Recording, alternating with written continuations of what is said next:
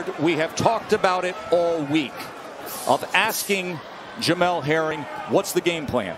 What's the strategy? And how early do you get to it? What do you expect from him? Jamel Herring's got to show that he can deal with the speed of Shakur and that he can start to get his own jab established and slowly start to push Shakur Stevenson back.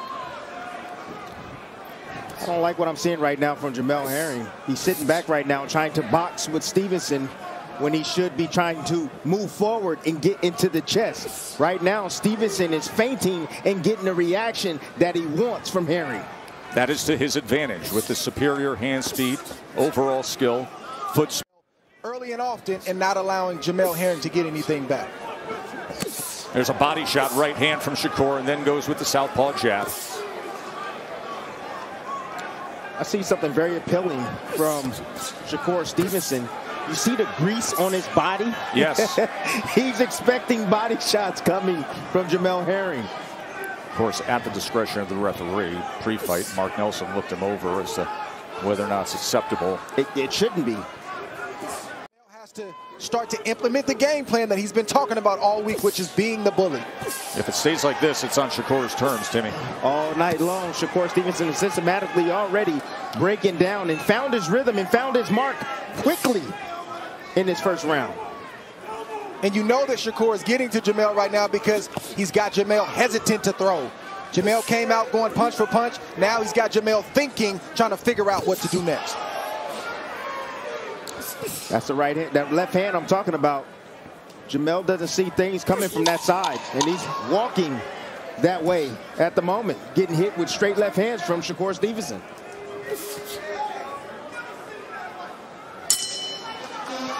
Bud Crawford, simply tell Jamel Herring, Dre, you gotta commit, push him back. And that's bad news for Team Herring when you get that kind of coaching after the first round. You would think that maybe that would happen after the midway point in this fight. So it's not looking good for Jamel Herring right now. He can still try to get himself in the fight, but Bomac is right. He's got to try to commit and sell out. He's walking down Jamel Herring already, and it's the second round. Well, that's the mistake we make sometimes. We think the taller guy is the stronger guy. The taller guy is the bigger guy. It's not necessarily true. Shakur looks a lot stronger than Jamel Herring to me right now, and a lot thicker. Left hand landing. Good accuracy from Shakur, and then he places it to the body. Had a three-punch combination, couple left hands up top, and then places it to the body. It's a very strong start for the undefeated fighter.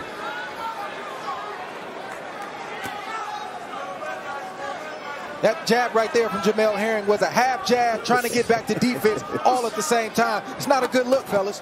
It's not. Just watch that left hand that come over the top right now from Shakur. Left hand comes in again. And again. He said it would be his breakout performance. He took criticism. We as fighters, we want to be respected by the people in the industry and the fans. That's what Shakur Stevenson is fighting for right now. And Shakur still got to be smart because Jamel is dangerous with that left hand and he's dangerous with a right hook. And Shakur Stevenson is doing the right thing by marching forward behind the right jab. 1-2, backs it up with a southpaw right hook as well. And then from range, back to the jab. Good work. Pinpoint accuracy from Shakur Stevenson with that left hand. Time.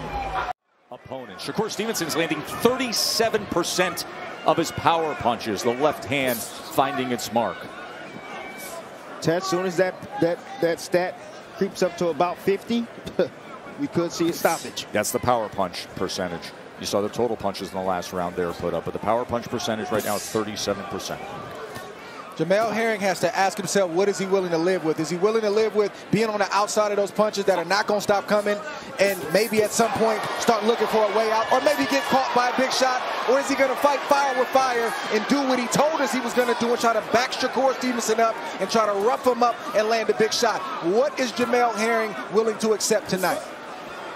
And right now we're seeing some inflammation under the left eye of Jamel Herring, and that's going to be something they're going to have to contend with in the corner.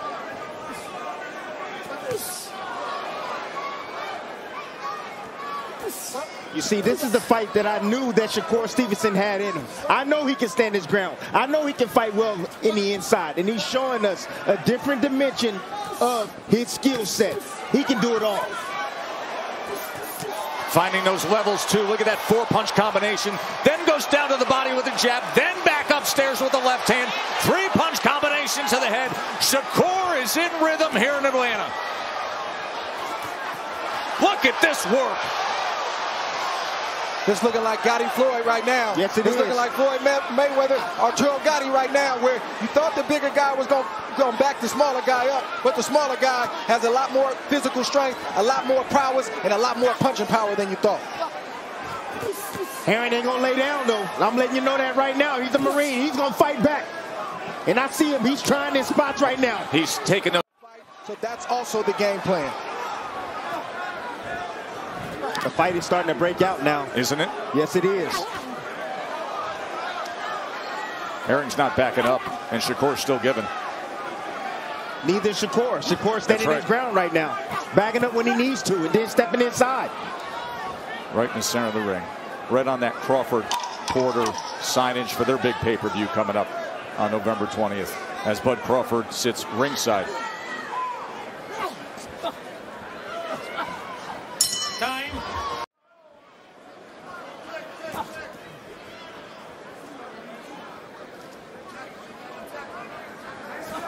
And right jab is the best thing Jamel Herring has going for him. That's the only shot he has to actually walk forward and actually get those power shots off that he wants to. If he tries to load up and lead, he's going to get countered. If he sits on the outside, he's going to get picked apart. He's got to get the right jab going to try to push Shakur Stevenson back.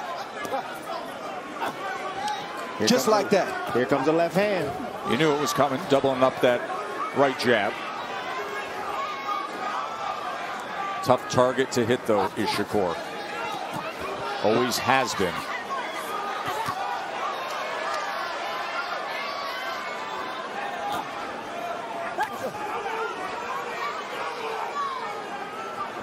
You're right, Dre. That jab is causing some problems for Shakur Stevenson. Whoa, nice shot right there. Lifted him with the right hand. And that got Jamel Herring's attention. As it should. Off angle, didn't matter. Well scored by Stevenson.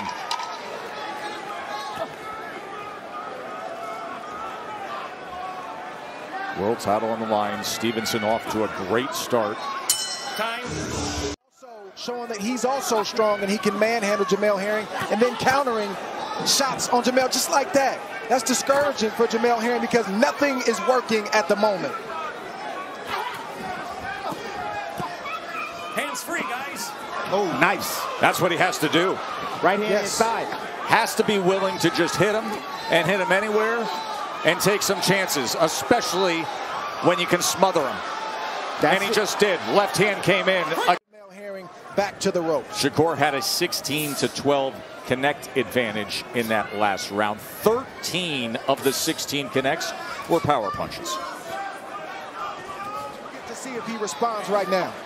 You have to push him to that point. You have to execute on that plan to get the answer. Well, we see Jamel slowly trying to do that. He hasn't fully executed, but you see him trying.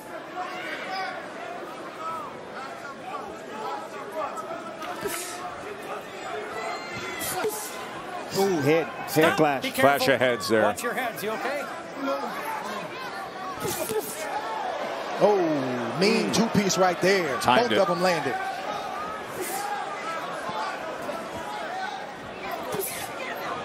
But the frustrating part, fellas, is not the two-piece. It's when you think you're going to get something back, and the distance and the range and the legs of Shakur Stevenson won't allow you to get back. That's discouraging, fellas. That's demoralizing.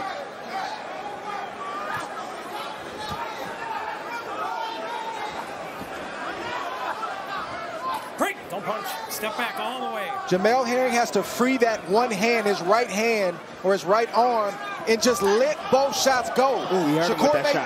throw, Right but he's hook got to throw. scored well by Stevenson right there. He hurt him with that shot. You see his saw back Herring leg? off balance for a moment, didn't you, Timmy? Yes, he did. Yes, he did. And the reason why that shot hurt him is because he didn't see it coming. Quick right hook.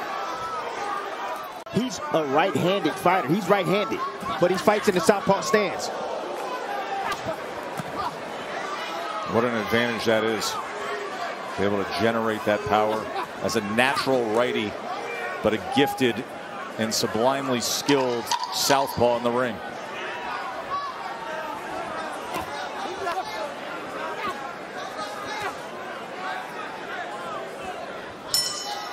Advantage against the champion Jamel Herring.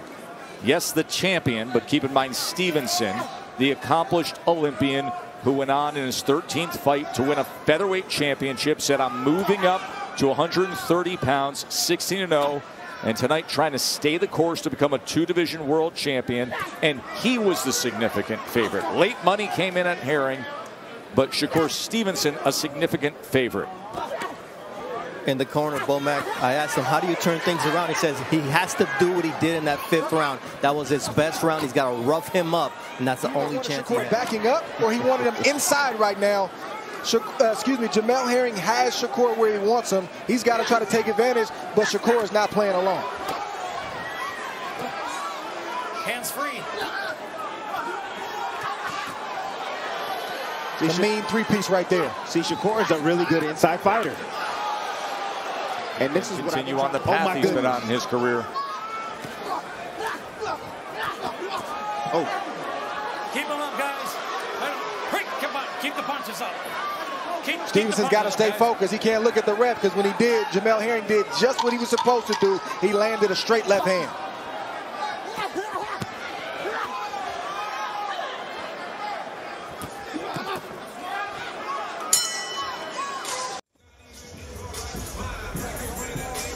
We're good. Beautiful short uppercut right there by Herring on the inside, but here, this punch right here, right down to the groin area by Herring, you can see the response from Shakur Stevenson. Fight card. Evander Holyfield's son, by the way, came up a winner earlier tonight here in Atlanta. Round number 8. Team Herring has to continue to try to convince him that he can win this fight. Even though he's down on the card, son, you got to keep pressing forward. Remember the game plan. We said he was going to fade late. We'll never know if that's true if you don't let your hands go and start to hit him any and everywhere. Now, these are the no-regret moments.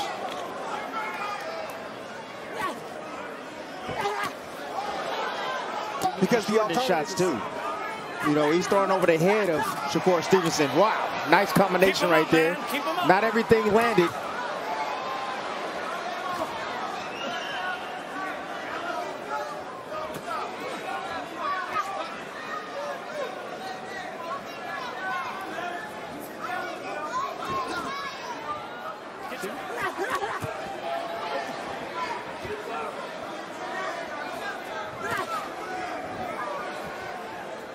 Bad Herring is marching forward with no jab. Good Herring is the Jamel Herring that's coming forward with the right jab, coming behind that with the straight lefts and the body shots with both hands.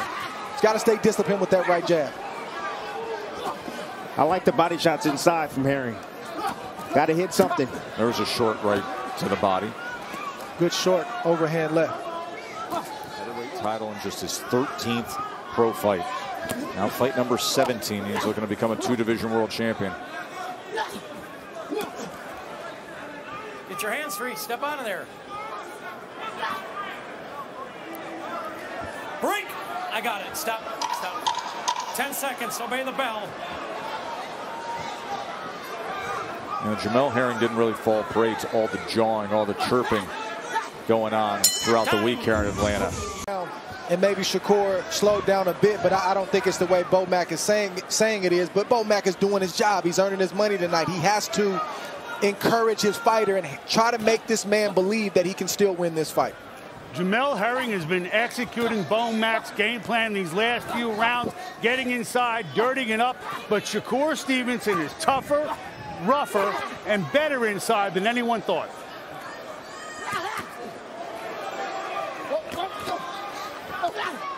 Stevenson has came in here this fight with a made-up mind. He just hurt Herring with that. He hurt Herring with an uppercut. 2 more headshots came in as well. Timmy, a few years ago, benefit Jamel Herring or Shakur Stevenson the most? All I know is Shakur Stevenson see that blood, and I bet you he's going to attack that eye of Jamel Herring.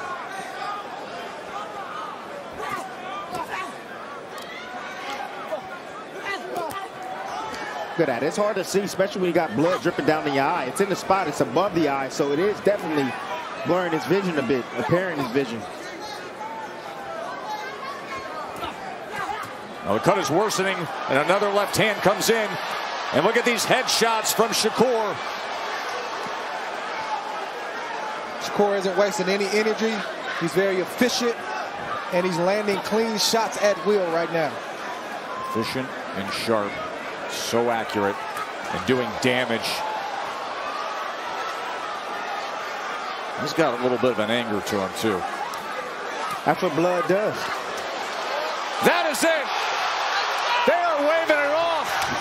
This is a TKO victory for Shakur Stevenson, and he is a 2-division world champion. An absolute A+ performance from Shakur.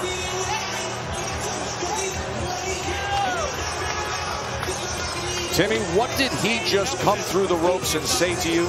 He said thank you. He just said thank you. Yes, he did. You want to know why? You criticized him I motivated in June. him. That's right. That's why. And we saw the complete package of Shakur Stevenson tonight. Ladies and gentlemen, here inside State Farm Arena, referee Mark Nelson calls a stop to this bout at 1 minute 30 seconds of round number 10. For your winner by technical knockout and new WBO Junior Lightweight Champion of the World, Shakur Stevenson!